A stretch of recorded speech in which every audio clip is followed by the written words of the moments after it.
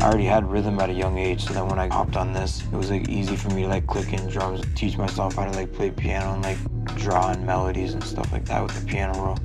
Personally, I always start with melody. Some producers start with drums and then they build their melodies off of the drums, but I always start with the melody and then I find like the beat and the bounce through the melody.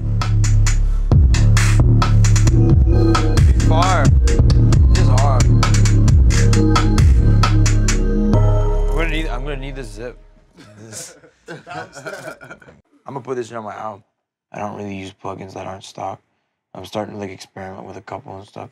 I use like contacts. I use like Omnisphere, Falcon. I stopped using Nexus because everyone uses Nexus. I use a couple other ones, but then I just have like my drums. I rarely use drum kits anymore. All my drums are stock and custom. I keep everything very basic. I feel like simplicity is key in my music. Just like I try to make everything super simple with hard drums. This should actually be the intro beat to FL Studio. Like when you open this shit, that shit should sound like this when you turn on FL. I specifically work on laptops. Like I was like, should I like build a crazy desktop and have a laptop? Then if you're like not at home, you gotta like be like backing up laptops and like making sure this one's up to date with this one. I just feel like that was too much, so I just keep one. So when it comes to the Razer Blade, yeah, it's nice. I like the size.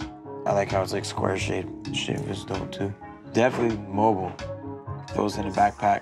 There's like a vapor chamber cooling system in there, which I thought was cool. You know, everyone knows the Murda sauce. It's like the Razer sauce, you know what I'm saying? So, perfect collabo.